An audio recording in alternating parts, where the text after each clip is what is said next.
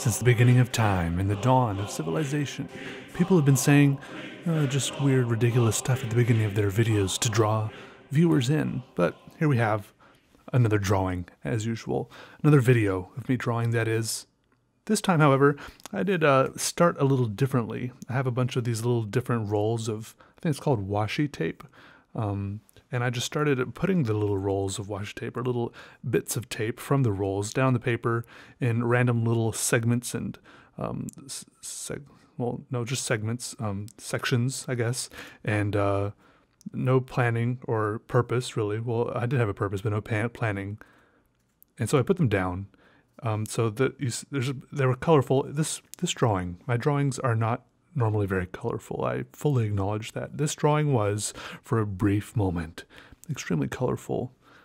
And then, so after I put the tape down, these little pieces of washi tape, I splashed out some ink, some ink washes. The ink washing is fun. It's, I don't normally do this. Normally when I draw each line very carefully, I wouldn't say calculated, because I don't really calculate it, but everything is very, very under control, right?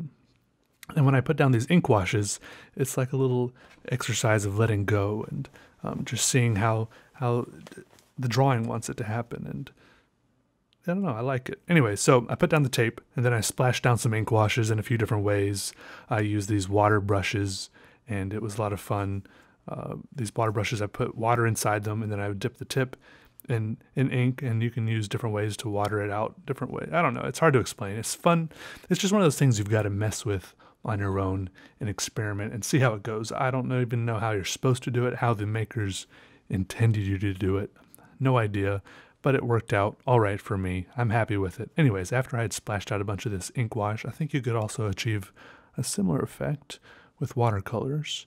I pulled the tape back up, and it left a pretty cool pattern on the paper.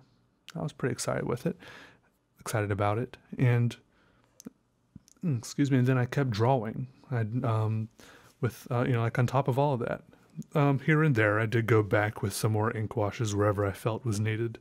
And it came out with something, that I don't think I could have ever really accomplished otherwise. But if I had done it otherwise without the tape, I would have, that would have been just fine, because I would have accomplished something I would have accomplished something else, and something else would have been all right too. Whatever you do, it's all right.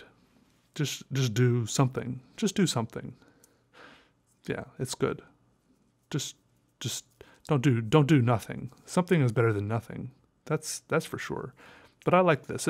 Like putting the tape on the paper. I put the tape down. I kind of have wanted. What I need to go do is try buying some masking. What's it called? Masking fluid? I feel like watercolor artists use this stuff. I don't know if that's the real word for it. Masking goo. It's like you put it down on the paper, and then you paint your watercolor stuff, and then you rub it off, peel it off the paper, and you have all this stuff where the water didn't go. Sometimes I'm very bad at explaining things. But I feel that if I will the information to you, if I will it hard enough, maybe you'll understand. Okay, do you understand? Okay, good. All right, so anyways, I did with the tape what I wished I could have done with the masking fluid. And maybe next time I will try a masking fluid in the future if I go to the store and remember to buy it. Lots of times I think next time I go to the arts and crafts store, I will buy this, and that. And then sometimes I wander in there and I walk out with something totally different. So I don't know how it works. Life is weird. Life is strange.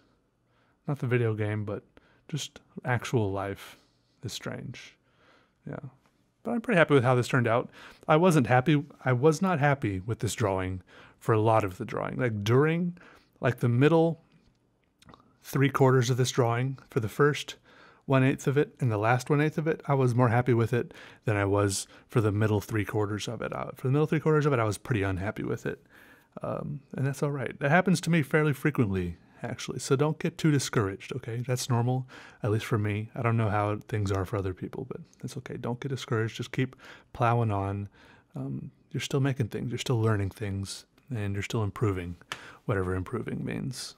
Yeah, it's fine. Okay, all right, goodbye.